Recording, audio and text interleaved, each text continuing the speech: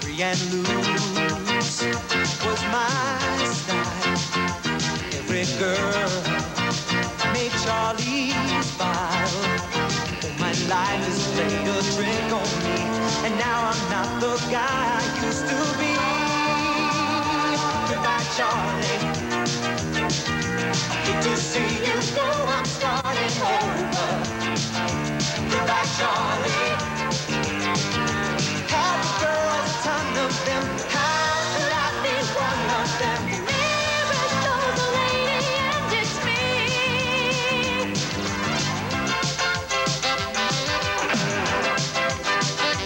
Feeling strange, feeling new. Oh, there's something playing with my nerves. My body's being thrown so many curves. Goodbye, Charlie. Hate to see you go, I'm starting over.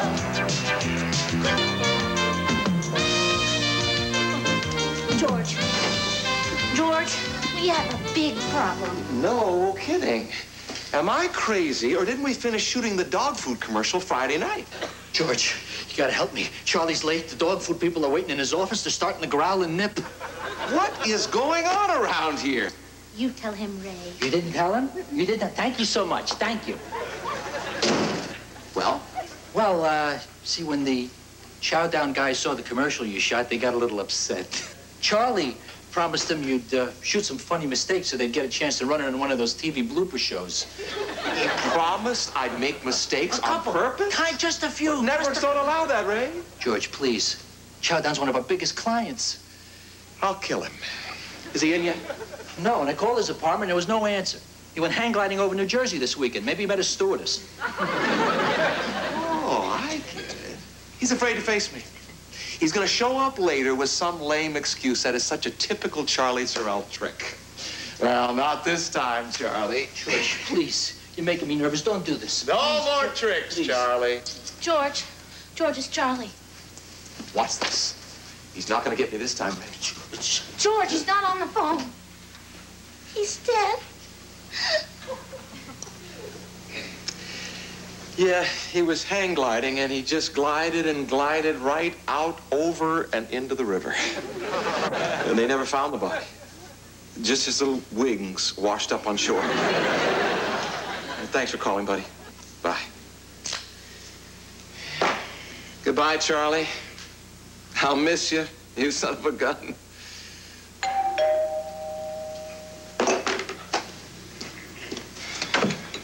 Excuse me, but I live upstairs, and I found this naked woman in the elevator. Is she yours? Huh? She insisted on coming here. I think she's in some sort of trouble. Look, fella, I'd love to help you out, but my friend Charlie Sorrell... Charlie Sorrell. Is this some kind of a joke? Look, I'm very tired. Hey, look, mister, it's not my apartment she insisted on coming to. I think she's got amnesia, and I'm very late for dinner. I'll get my coat another time. Hey, fella. Look, miss, I don't know what Charlie told you, but he's gone. See, well, he's dead. And you better go right now. I'll give you some cab money, and you can take a cab, okay?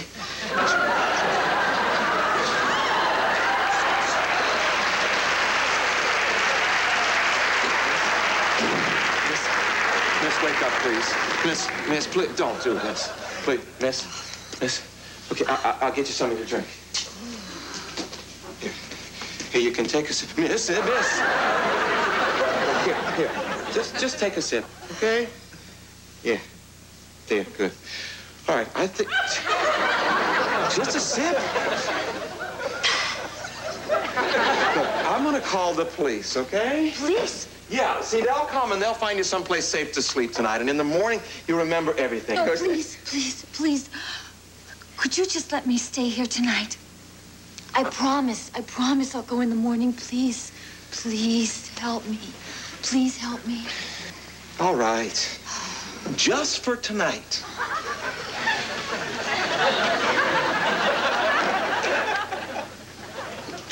Okay. You can sleep in this. Thank you. I'm sure I'll remember something here. Good night. Night. No, could you leave it open? I'm a little scared of the dark. Remember, early in the morning, you go. Thank you. It's funny. Charlie hated the dark, too.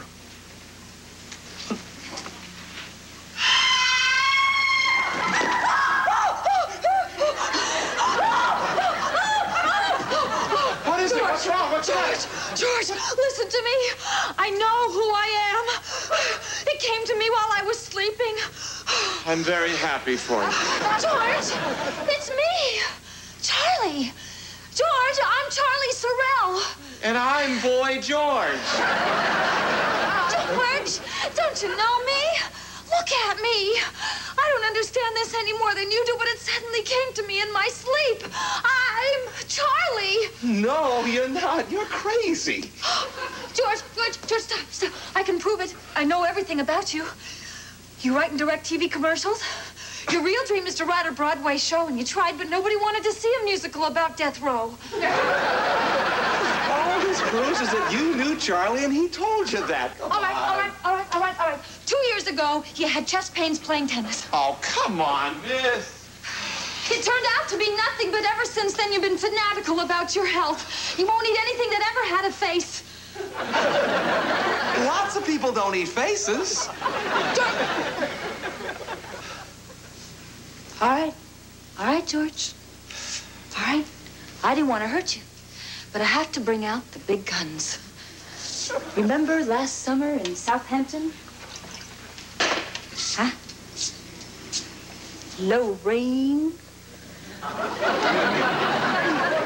She two-timed you. She ran off to Bermuda with some good-looking guy who promised to marry her. He dumped her down there. She called you from Bermuda, and you wouldn't take the phone calls. Why should I talk to her? She hurt me. She was a gold digger.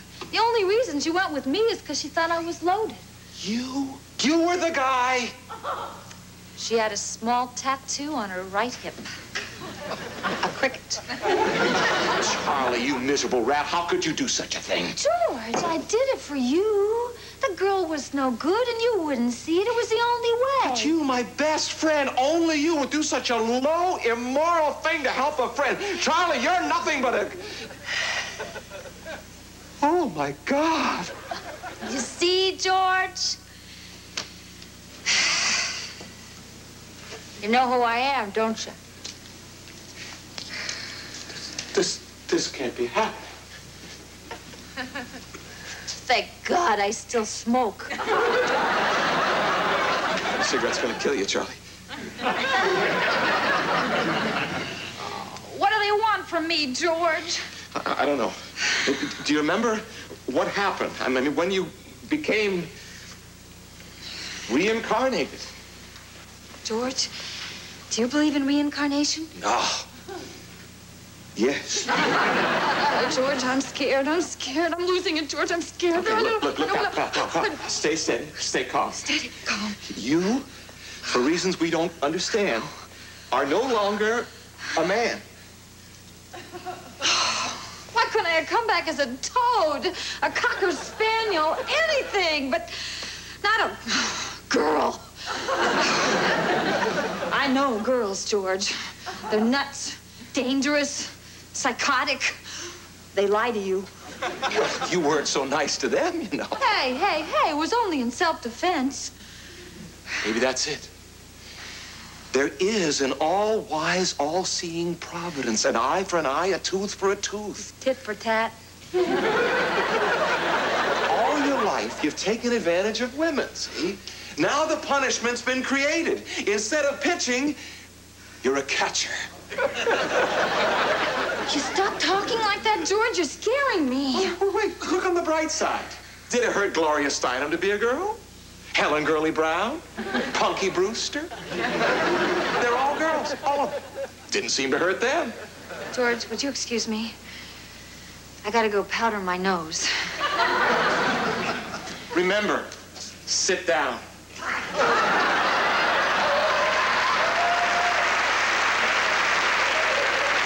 It's probably more comfortable that way. Yeah, another plus. Maybe that's why women live longer than men. They get to rest while they go to the bathroom.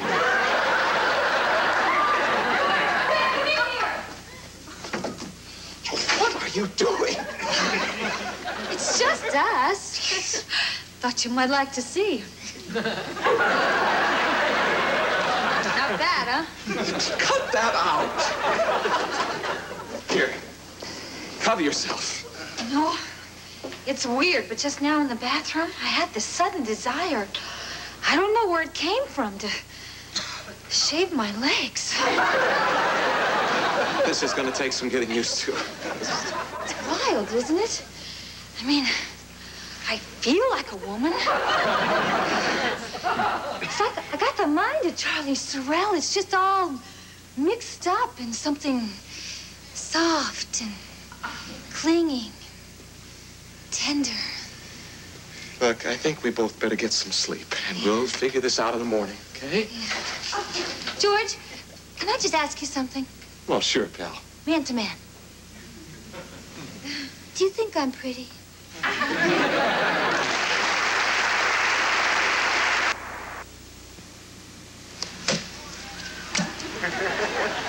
He's got it! He's got it! He's got it! Oh, Muskie, you bum!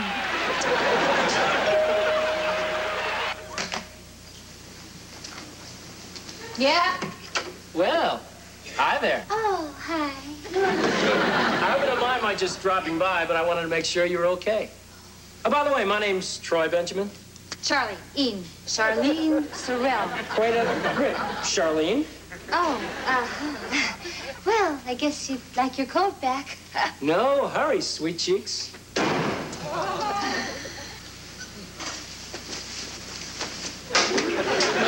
You know, I've lived in this building for 2 years. How'd I ever miss an incredible-looking babe like you? Look, Troy, whatever... You smoke those? No.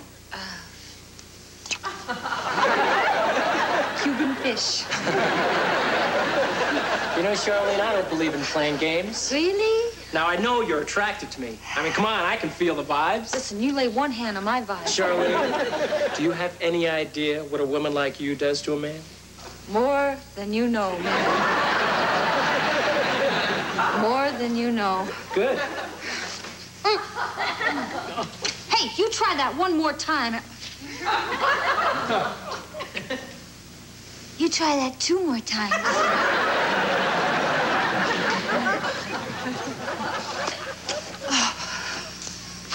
Now, how do you feel? Nice. Except for the whisker burn. So, your place or mine? Oh, Troy, stop, please. I mean, you gotta let me catch my breath. Oh, wow. I really am a woman. This is all very new to me. New? What's new? Well, frankly, it's my first time. Where's my coat? What's the matter? This is an advanced class, honey. I don't teach beginners. What's with him? Do you have any idea what kind of trouble I'm in? I mean, just a few days ago, I was a normal, red-blooded American male. Now I'm an inept, clumsy virgin. Be grateful. You're still American. What am I gonna do? Well, you gotta go back to work, buddy. Oh, right. Get my old job back. Why do you think I was so good at it? I flattered those guys. I set them up with cheap women. I went to football games with them. I got drunk with them. I was one of the boys. Now I'd be one of those cheap women. You have the wrong attitude. No, I had the wrong measurements. So, you gotta start out at the bottom. See, that's what women do. But that's not fair. Look, I got you an interview tomorrow. There's an opening at the office. What do you say, buddy? I am not going on any interview. I can't. Well, why not? Well, for one thing, I don't have a thing to wear. Yes, you do. Here. For me? Oh, George, how sweet.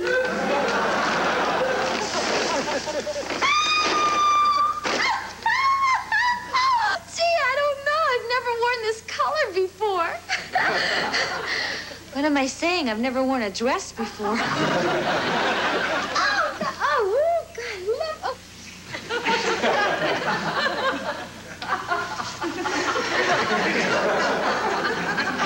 You know, I can live with the pantyhose, but I sure wish he'd give me back my wingtips. Here you go, Charlene. Thank you. Oh, George, Ray'll be in a minute. Ray? Ray who? Oh, Ray Lemon. He's our new vice president. Ray Lemon's our new vice president? Yes, he is. You know Ray? Just that George here has told me so much about him. Oh, yeah, well, he is a big jerk, but believe me, he is much better than the guy who had the job before him. God rest his soul. What a jackass, this man. Nobody liked him. Vicky, the phones are ringing off the hook out there. Just a minute, Victoria. What about Charlie Sorrell? It's bad luck to speak about the dead. Not if you say something nice. Go ahead. Say something nice about Charlie? Mm-hmm.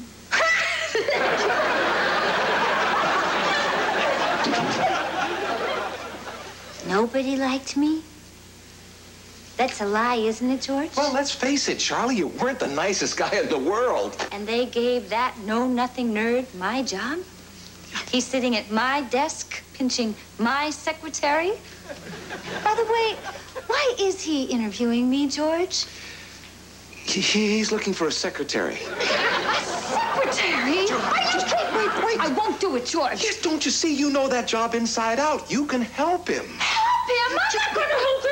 Well, that's the only way you're going to get your job back. You just have to start out as a secretary. Oh, who are you kidding? That's what we tell all the secretaries. You are a girl, for Pete's sake. What do you expect? Oh, I can't believe what it's Too much lipstick. She was wearing too much lipstick. Well, hello.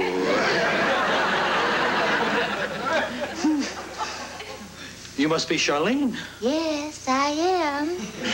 I'll just leave you two alone. No, I would rather you stay. This is my first job interview, so I'm a little nervous. Hey, I understand. I'm a little new at this myself. Never hired a secretary before. Well, then maybe I should be interviewing you.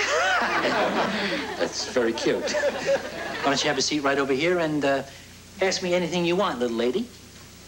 Little lady. Oh, excuse me, sorry. It's a little habit I picked up from Charlie. He always called his secretaries that. Who's Charlie? He's the guy who had the job before Ray. Yeah, he died tragically.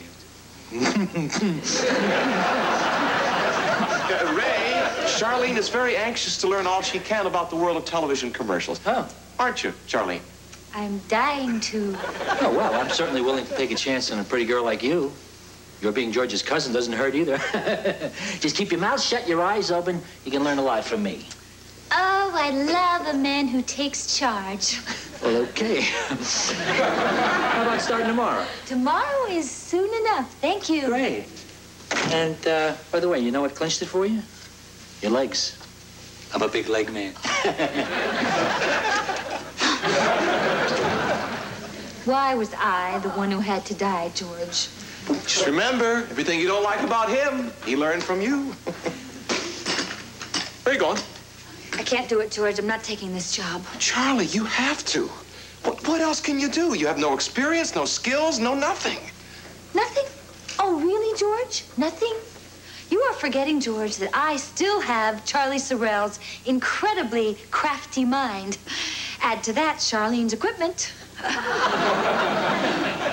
I will think of something.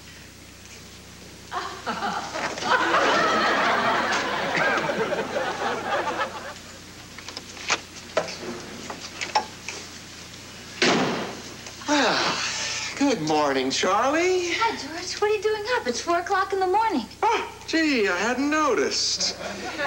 Where the hell have you been? Look, I'm very sorry. Troy dropped by to apologize. We went up to his place for a drink, and one thing led to another. You didn't. Nothing happened. You know, he was too much like the old me. That animal. So I left. I went to my old watering hole. Do you realize a woman can't even sit alone at a bar? Now, I was a target for every guy in the place. They all reminded me of me. Tomorrow morning, I am sending flowers to every woman I was ever with saying, "I'm sorry, signed a dead pig." Look, pal, today's a new day. It's a new beginning. You're gonna take that job. Forget it, George. I don't need any dumb job. I need a husband. That's the only way I'm ever going to get out of this mess. You can't just get married. It's dishonest, a fraud, and it wouldn't work. So what? Eventually, I'll get divorced. At least I'll have a name, an identity, and the only thing that I have ever envied women for having, alimony. Okay, that's it. I can't handle this, okay? You don't need me. Charlie, I've had it with you. Where are you going? What are you doing? I'm helping you pack. You will never change, Charlie. You're a user. Only now, instead of using women, you're using men. But, George, please, I can't afford a place of my own. I'm broke. Fine.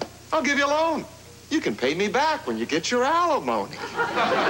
George, don't, please. I'll panic. What? You panic, Charlie Sorrell? I'm not Charlie. I'm a throwback. Something from the deep lagoon. I'm tired of your excuses. Oh, give me a chance, George. I mean, I'm new at this. For 30 years, I've been a fink.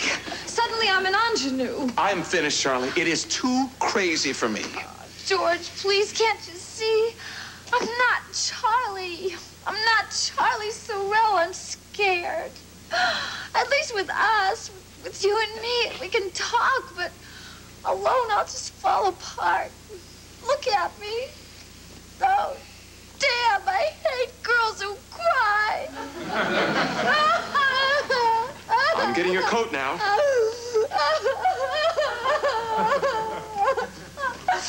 All right, George. All right, you're right. I'll take the job. I have to take the job. I'll be a good girl. I'll be a good secretary. I'll do anything you want. Please, just don't leave me, George. I'm so scared. Please.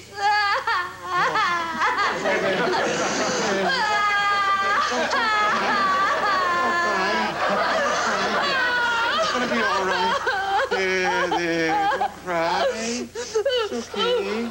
It's okay now. I'll take care of you, okay? I like to blow my nose. Okay, here.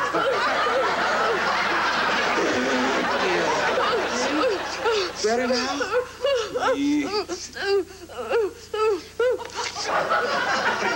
What's the matter, George? What's the matter?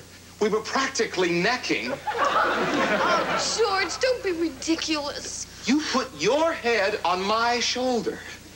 I felt so secure. Wanted. Wanted? Well, I can't help how I feel. Don't be mean to me. Oh, mean to you? What about me, Charlie? You think this is easy for me? We play, we drink together for years. We even chase girls together. And now, look at us. That's why I need you, George. I need you to help me get through this. You're the only one I can talk to. Oh, please, George. Please let me stay, please. All right. Oh, thank you. I promise I'll be good. Hey, don't make any promises you can't keep. Remember, deep down inside, you're still Charlie Sorrell. Yeah. George, if I'm really going to stay, there's just one thing I've got to know. What is it, buddy? You always really liked me, didn't you? Of course I did.